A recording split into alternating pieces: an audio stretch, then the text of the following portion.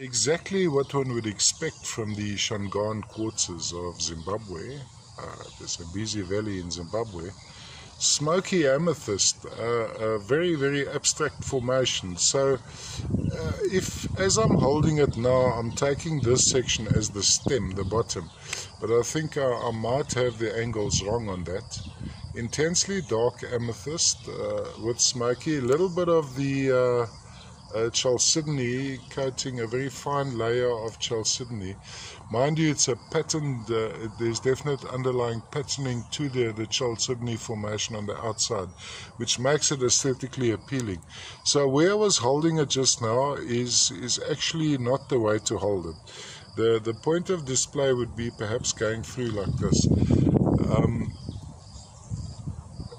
Look at that. There's a whole lot of things happening inside these crystals. Bright, intense amethyst, intermixed with smoky quartz, all causing this richness, this fire.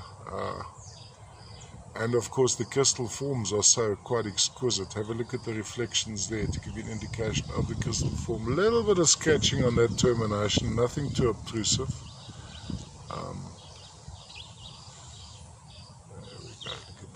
Look at that. All from Zimbabwe, Shangaan quartz.